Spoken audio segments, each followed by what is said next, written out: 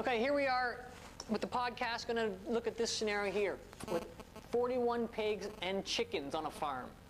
If there are 100 legs counted altogether, how many of each animal are there? Well, we'll say there's pigs and chickens.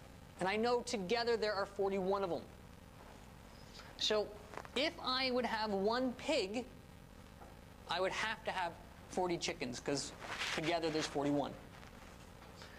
If I would have two pigs, there's got to be 39 chickens, which was just the 41 minus 2. If there were 3 pigs, it would be 41 minus 3 chickens. So if I have P pigs, then it's going to be 41 minus P chickens. All right, so I have P pigs and 41 minus P chickens. And together there are 100 legs. Well, I know that my pigs, for each pig has 4 legs, and my chickens have 2 legs, which is 41 minus P are my chickens.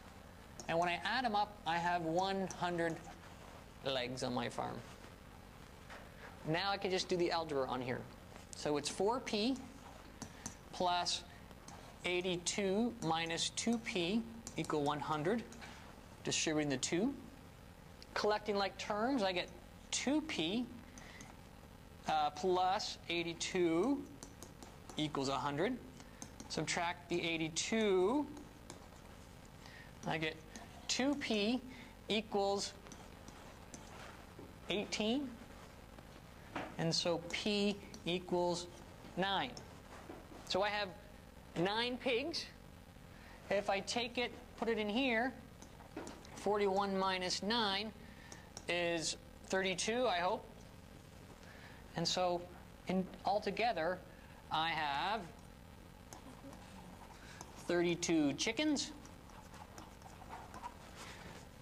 and 9 pigs.